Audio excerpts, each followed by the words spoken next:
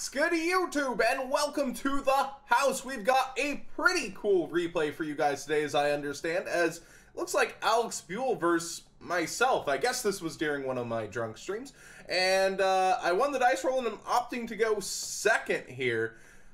Looks like I'm playing ice barriers of all things, but I've opened pretty strongly. It looks like I have the ability to go, oh yeah, I picked going second. Alright, well, I have the ability to toad at least, as I have prior medallion, which is a rota for any ice barrier monster, and Alex is playing something interesting. We've got magical abductor, so he's going to be able to actually search out any pendulum card he wants, and it looks like I'm going to get fully pendulum comboed here. If you don't know, Alex actually has a couple of premier tops. He's a very good duelist, so it's going to be really hard to overcome this, but the whole point of Table 500 is these rogue decks going in, right? We're going to be able to, and Pot of Desires is going to get him extra cards here, so he's got even more of a powerful hand, and like a good duelist, he actually goes and checks his banished cards. Ice barriers can do this though, right? I've got a really strong opening. I've got bodies to come on board. I've got 3 whole cards in my extra deck. That's all you need. We've got Chronograph Sorcerer touching down. It's going to use its special ability most likely to pop itself, but first he's going to get that Abductor Search as well, having activated so many spells already.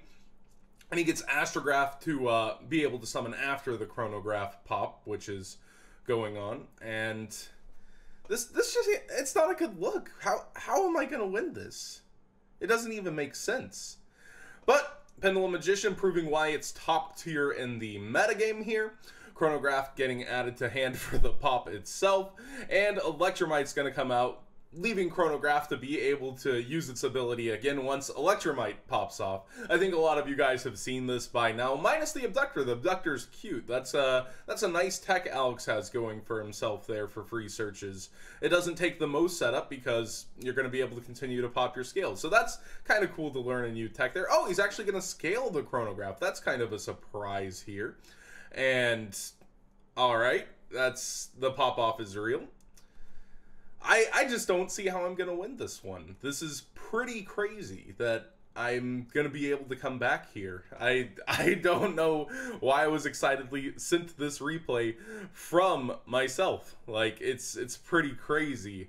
And apparently I'm going to just special summon Ice, the strategist steering his turn. Yeah, I can't do that. Alex is completely... Oh no! Alex, run! Run!